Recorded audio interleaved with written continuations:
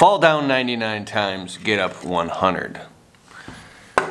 The more emotionally attached you are to closing deals and making money in your landscaping business, getting the job, is the more it's going to hurt you in the long run.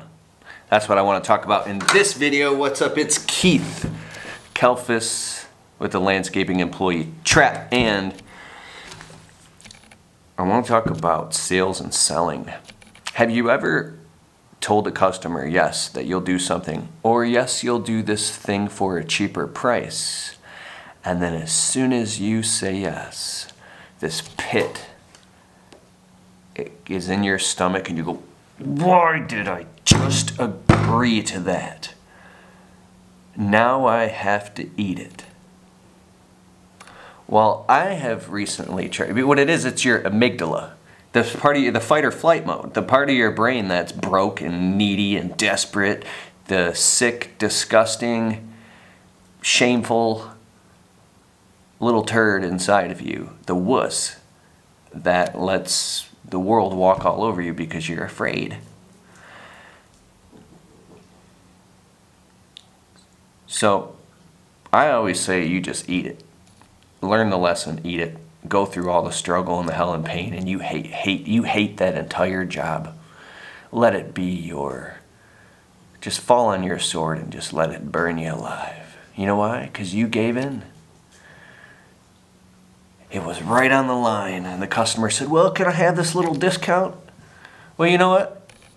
If the customer is willing to go through this whole process with you of meeting you maybe 2-3 times, you spending all the time to prepare a proposal, and you send them the quote, and you have multiple phone calls about the job, and now the customer wants to hire you, and you're going to get that big job.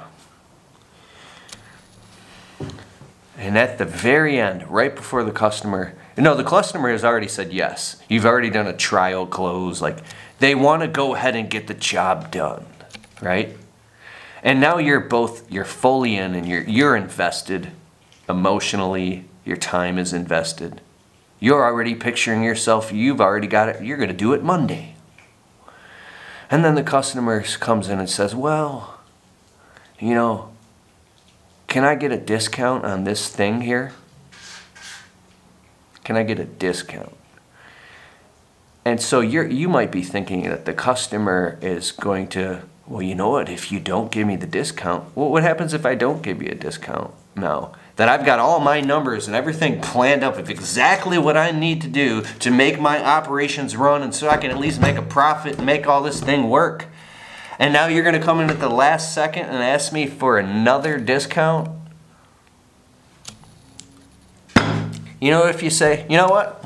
No, I can't do that. I've already got all my numbers figured out. It's too late. Do you really think the customer is going to say, well, guess what? That was my plan the entire time. Now, I'm not going to hire you. I'm going to take all your free information and advice and screw you. I'm going to go hire the next guy. All right, then, peace. Because if that was your intentions the whole time, you're not the type of customer I want to work with anyways, because you're not a person of integrity. 1 second.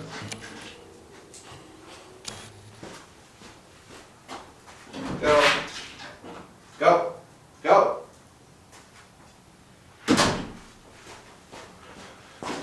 Sorry. My dogs want to come in the garage with me, and then they want out, then they want in, then they want out. Just go in the house. All right. So, here's what I normally always used to do. Sometimes I would buckle because it's right on the edge of everything, and I would be like, yes, yes, I'll give you that discount. And the second you give the customer a discount, you have a pit in your stomach, and then you hate doing that entire job, like I said. But here's what I'm doing now.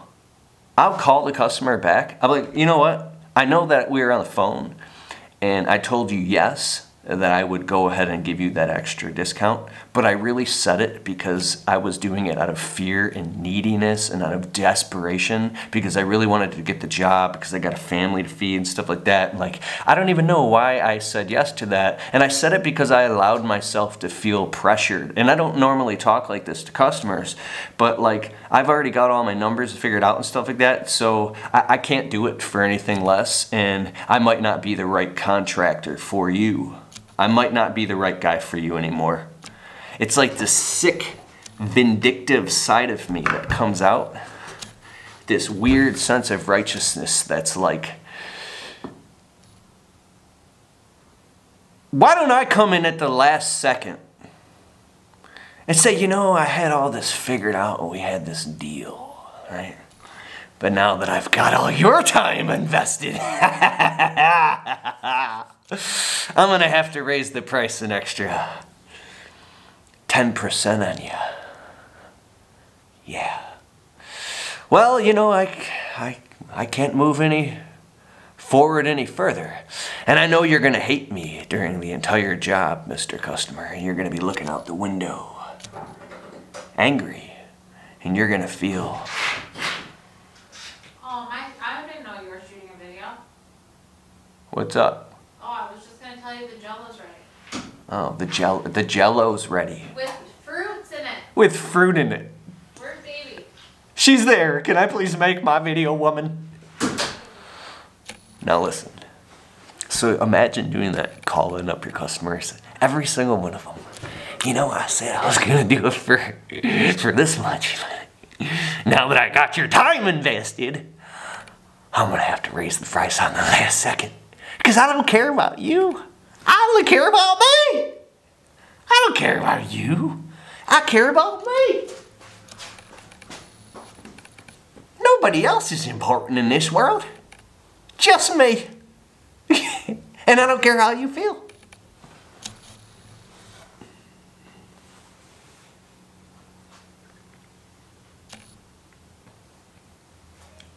So, you go through this process enough, and you just run around being everybody's little bitch. I'm just gonna be everybody's little bitch for the next 20 years. The next 20 years. You think contractors don't get taken advantage of? Oh, man. And there's another thing. There's this amazing book, The 48 Laws of Power. It's like law number 22. Beware of the free gift. If the customer comes out of their house and they try to bring you sandwiches and beef jerky, I even made you some lemonade. Lemonade, I put it on the table for you guys. Free gift. Aren't you gonna take a bite? Oh, come on, you know, I left a little chocolate for you and little mints too. Sometimes there are people in this world who are really actually loving, caring, giving, compassionate people who just love people. There's a lot of people like that. But sometimes,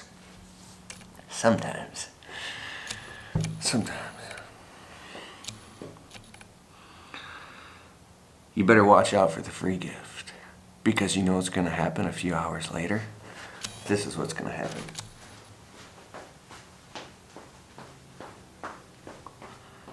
Excuse me, Mr. Contractor. I was wondering. You know, I was looking out the window and I saw that branch up there. And I know it's not part of the job, but I was wondering, since you're here anyways, why don't you just go ahead and get the pole pruner and get that branch down for me. Remember those sandwiches I gave you? Kalfas is losing it, folks. Listen. I was doing some thinking. I love making these videos. I love being myself. I fucking got this channel to where it is by being myself, crazy, silly ass, goofy ass, funny ass Keith Kalfas. The Keith Kalfas that everybody loved. What happened to Keith Kalfas? You know why? I started giving a shit what everybody thinks. There are people on YouTube that dedicate their entire channels to doing destructive things. And these people are getting millions of views.